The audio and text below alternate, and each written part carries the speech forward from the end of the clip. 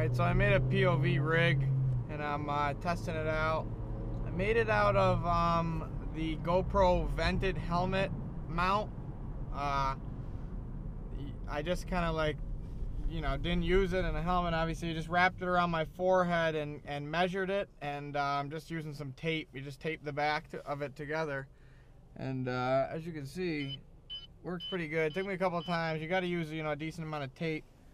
But if you bring, you know, some tape and a pair of scissors with you, you can take it on and off pretty easily. I mean, I'm probably at some point gonna put like a little rivet through the nylon band and you know, so it's permanent. But I just tested the angle that I have with the GoPro app with my screen, and it looks really good. So figured I'd go for a little cruise in the Civic.